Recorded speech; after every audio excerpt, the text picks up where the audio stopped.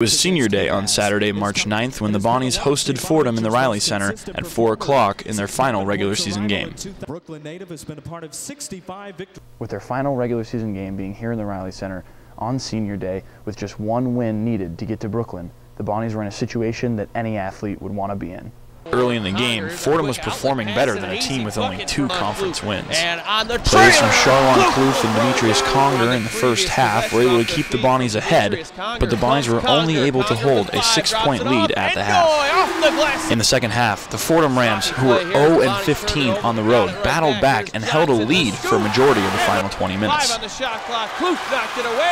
In crunch time, this and one layup by Chris Gaston was able to put Fordham up by 6 points.